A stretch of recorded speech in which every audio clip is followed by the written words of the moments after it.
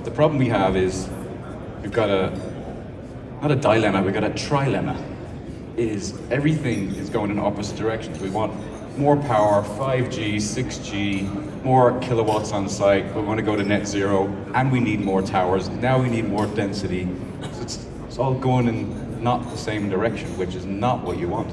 So these guys, the Energy Council, every year measure that elastic band that is being stretched in the wrong direction.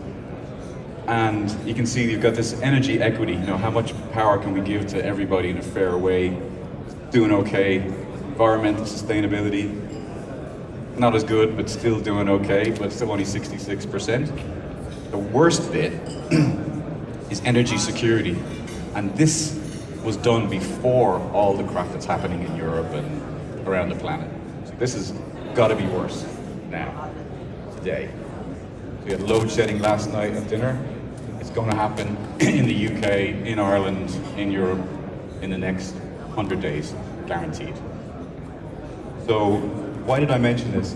By a show of hands, everybody in the room, hands up who got on an airplane this week. Okay, my second question was, if somebody was lying and didn't get on a plane, did you have a hot drink this morning? Okay. So I can guarantee you, you all benefited from a technology to get you here or to get your coffee, and that is a gas turbine.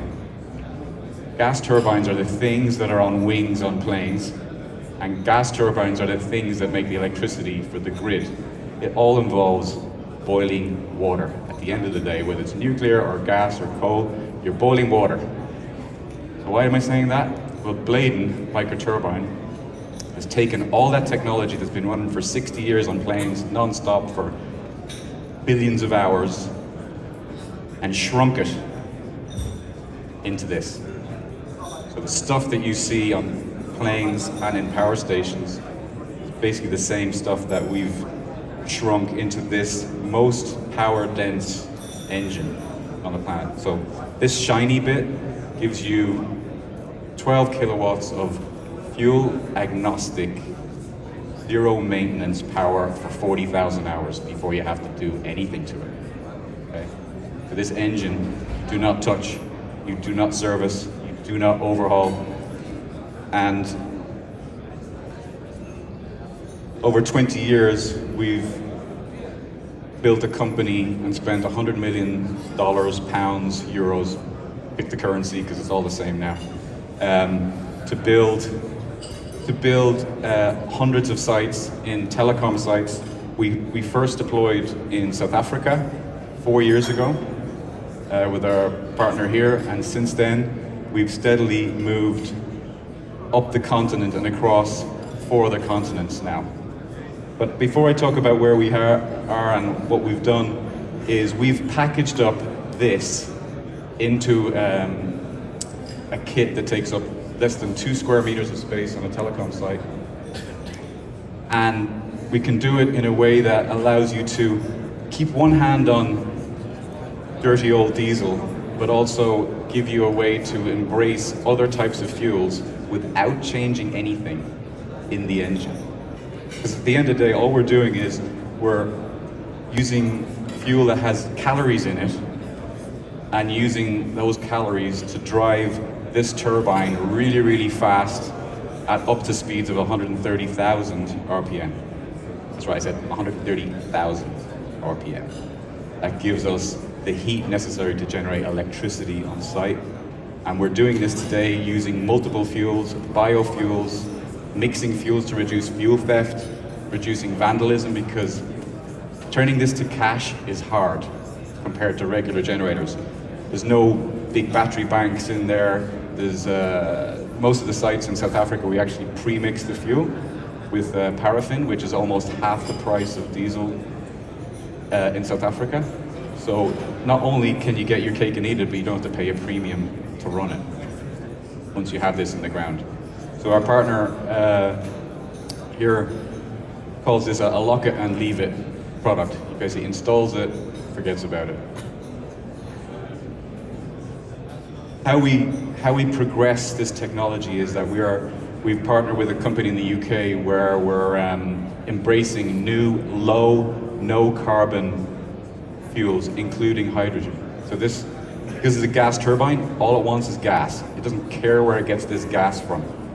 If it's from hydrogen, biogas, methane, ammonia-derived hydrogen, it doesn't care. Right? So all we do is we have a fuel system that plonks onto that, and we're good to go. Big problem is, and why TowerCos is still buying hundreds of millions of liters of diesel every year, is it's great if you're in a privileged market to have access to those fuels, but you can't have that now. So the problem that people have is getting that inertia to move out what they're used to and going into the new stuff, because you want to have one foot in the old school, that reliability, that availability, and embrace more sustainable ways of delivering power. 100% renewable energy never equals 100% availability, and that's the problem. In telco land, we want our 99.999 as well as 99 or 100% renewable. It's not the, can't do it, sorry for the bad news sharing. But this way, today, with this, there is fuels that exist in certain markets that are biofuels that are derived from waste vegetable oil that have the same energy, so the same calorie content as diesel.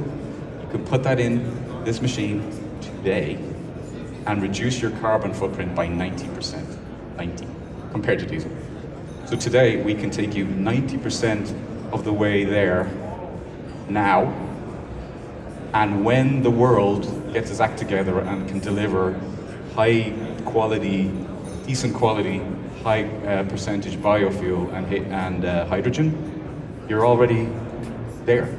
You just have to take one more step to embrace that last 10% without completely drastically changing your supply chain or changing the way you do business already just to get power to site. So, together with some strategic partners like Jubaili Brothers and Rise Energy, that we can actually marry this with solar and wind. So although majority of the hundreds of sites that we're on around the world now, can't see America is there for some reason. This slide's too bright. Yeah, we started life 4 years ago in South Africa, and since then we've moved north and sideways into other telecom sites. So we've run over 1 million hours on this. We have sites that have been running for 20,000 hours, and we've only serviced the site twice. 2 services, 20,000 hours. So that eliminates driving to site.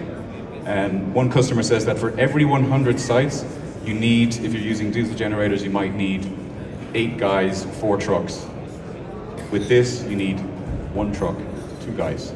And you eliminate, say in a big country like South Africa or Egypt or Nigeria, you eliminate 500,000 kilometers of pickup driving. That's diesel as well. So you take that out of the equation.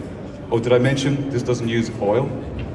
No liquid oil or lubricant in this engine. It uses air as a lubricant. So we actually have these cool air bearings inside this sealed engine. So when this rotating one part is moving at 100,000 RPM, it's in an envelope of air, like a plasma.